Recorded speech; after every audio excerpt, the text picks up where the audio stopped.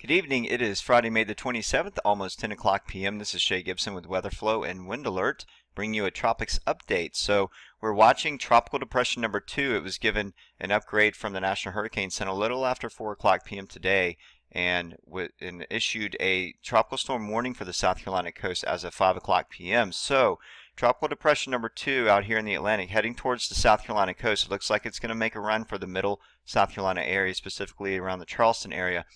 The current sustained winds are 35 miles an hour. The pressure is down to 1,009 millibars. The general direction is west-northwest at about 11 knots.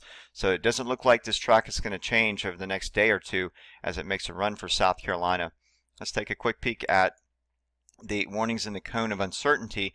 And it looks like they're going to also probably have the name Bonnie tonight, if not by tomorrow morning. So by the time we wake up tomorrow, we may have Bonnie already formed and heading towards our coastline. So here's the general track as it heads towards South Carolina. Now the berth of this is still a little bit wide. It could drift to the south. There's a couple of models that are still bringing the storm to the south of Charleston, and then there are also some that bring it just a little bit to the north. But I think we're going to be feeling a lot of these impacts directly from this system no matter what happens.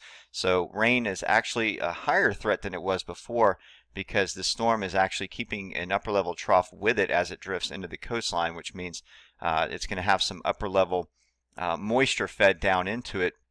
The upper trough may also keep some shear on the system to keep it a little bit on the weaker side. So we've always been in kind of the opinion with this system that it would stay on the weaker end, and this is further evidence that it may do that, do exactly that. So let's take a quick peek at the wind speed probabilities for the next 5 days. It looks like the wind speed probabilities for our area keep it very low for tropical storm force winds. We're at about 40% for Charleston, 30% inland as we go in time. So that doesn't mean we won't see tropical storm force winds. We probably just won't see them sustained along the coastline. If we look at the 50-knot wind speed probability, we're very, very low at 5 to 10%.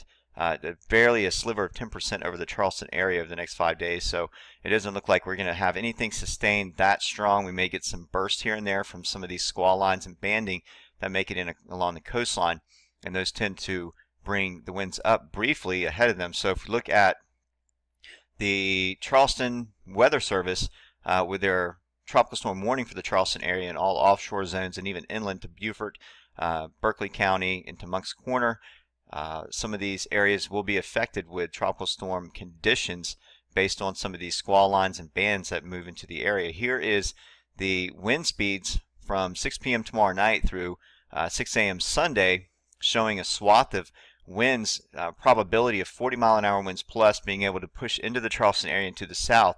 And that is in part mainly due to some of that banding pushing on shore with some squall lines. And those squall lines during tropical systems tend to pack a punch because they're convective lines of activity that really bring the winds up nearby. So there could be a couple of brief periods of these as time goes on. This is specifically for tomorrow night. It doesn't mean that we won't start seeing some of these rains and bands move in tomorrow afternoon. I think we'll probably start to see conditions deteriorate as we go through the day tomorrow, even by midday. Some of the clouding is starting to move on shore now. If we take a look at the visible satellite, we're moving out of the high resolution to the infrared at nighttime. So it looks very disorganized right now, but the main central area of low pressure is right here, and this is moving to the west-northwest at 11 knots. So some of the clouding earlier I was seeing when I was actually on the beach, I could see it from a distance, some of this mid-level troughing associated out ahead of some cumulus build along the edge of the Gulf Stream is pushing into the coastline now. So we're already seeing some outflow and some of these, some banding, prefrontal banding from the storm making it in along the coastline. The upper trough is still coming down and up and around. You can see some of this feeding up from the south, and this is actually keeping shear over the system right now. So it's not allowing it to develop where it might be. The other day or just yesterday we were talking about this area moving to a more favorable environment. However, this trough is wrapping around it. You can see it sort of bending down over Cuba and wrapping up around it. So it looks like that's going to stay with it at least just to the east, and I don't think it's going to decouple with this trough. And in fact, the heavier rains may still remain to our north, but I still think that we are in the window to get a lot of rain as well in the Charleston area because of this trough wrapping some of this upper moisture down over this system to allow for more convective feed along the coastline, especially when it gets to the warmer Gulf Stream waters. We'll see a blow up of thunderstorms. Okay, so let's take a quick look at the rainfall totals over the next 24 hours. We start to see some of that rain pushing on shore. It looks like a very light amount, maybe up to a half an inch. I think this has 0.79 at the highest, maybe 0.5 along the coastline. So this is the next 24 hours. More of this is going to be happening tomorrow afternoon into tomorrow night. If we look at the next 5-day outlook, the rain swath, you can see how it moves up to the north. The atmospheric river around this system looks like it's going to push up into this area and bring more rainfall up into that direction. But it does keep some of the higher rainfall centered here, and that could be based on the GFS model, keeping the low wrapped down in the coastline. And we'll talk about that in just a second. Let's take a look at the sea surface temperatures.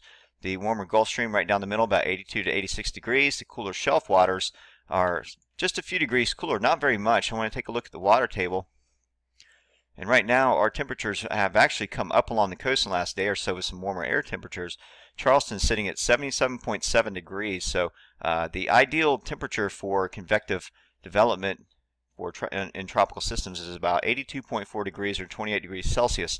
So we're getting kind of close to that. It doesn't mean that it doesn't mean that it would be limiting the storm's potential strength. It just won't be adding to it very much. If the waters were significantly cooler, it might actually hamper development for the system, but it looks like it may be able to help maintain that status of a tropical storm, at least until it makes connection with the land, and then maybe some of the cooler shelf waters to the north funneling down. And let's take a quick look at the Wilmington temperatures, and they're still a little bit cooler at 75.4 degrees.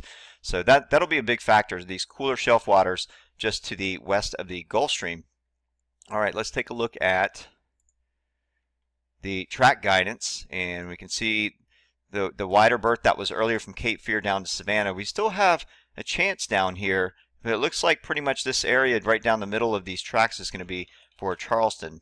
And if we look at the intensity models, looks like for the immediate future that some of these models do bring it up. In fact, this one right here, the ship model, is one that a lot of institutions watch for development. But we could acquire that name Bonnie tonight. If not, by the time we wake up tomorrow morning, don't be surprised if we see Tropical Storm Bonnie. I say Tropical Storm because of the warmer core elements that will be wrapping into the center of this closed low pressure or this depression that we have right now. So it looks like it's not going to carry on cooler temperatures into the core, so I'm betting for Tropical Storm Bonnie versus Subtropical Storm Bonnie at this point.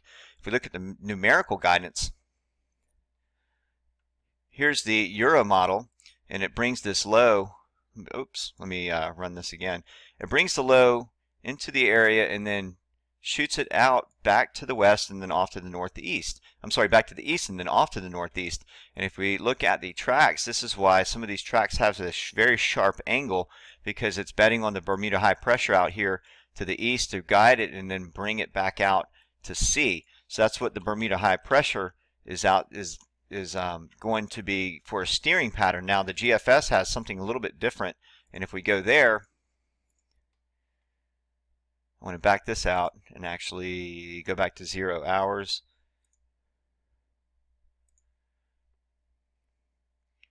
And let's run the GFS through. And you can see how it brings this and all of its rain into the coastline as a low pressure. If it's Bonnie, then we can just assume that this low is Bonnie. But you can watch as it just sort of hangs down along the coastline and doesn't really go anywhere. And a lot of that has to do with an Appalachian Ridge building to the north to suppress it with those northeasterly winds from the north coming down over it. So even with Bermuda high pressure out here trying to give some steering current up from this direction, this low looks to get caught up between the two, and that's what the solution for GFS is to hold this low along the coast. If that happens, we could be looking at even more rain potential.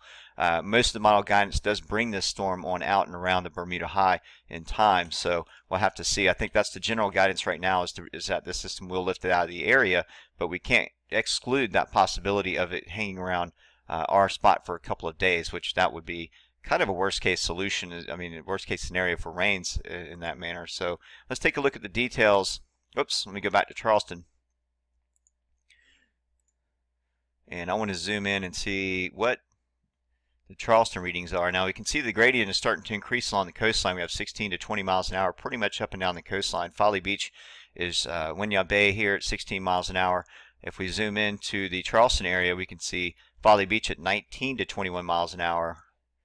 And there was a little bit of a gust around 7:30 p.m. where the gradient tightened down. Even that happened at Isle of Palms, where we saw a little bit of a surge right there, the nocturnal surge at 7:30 p.m. where we had those easterly winds. So pretty much an easterly wind all day long, and it was about 12 to 14 knots all afternoon until late this evening, or sometime early to late evening when the winds actually picked up a little bit. So that is sort of the gist for right now for the South Carolina coastline. If we look at the details and look at what the forecast models are showing for the next couple of days here, it gets very tricky with these tropical systems, and these models will be very shifty and they will change quite a bit. So don't believe everything that you see here.